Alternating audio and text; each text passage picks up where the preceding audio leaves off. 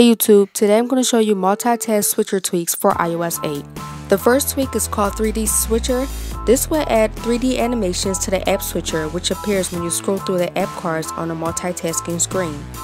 You can customize the look of the multitasking screen within the Settings app. The next tweak is called Avix.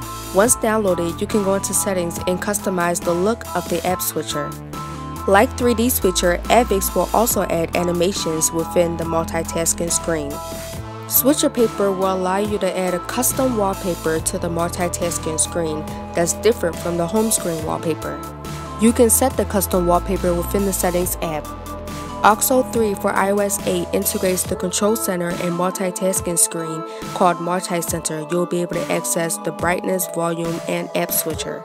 There is so much to Auxo 3 and you can configure it through the Settings app. The last tweak is called GridSwitcher. GridSwitcher places the app cards on a multitasking screen in 2x2 grid form so you can see 4 apps as opposed to 1 in the iOS 8 switcher.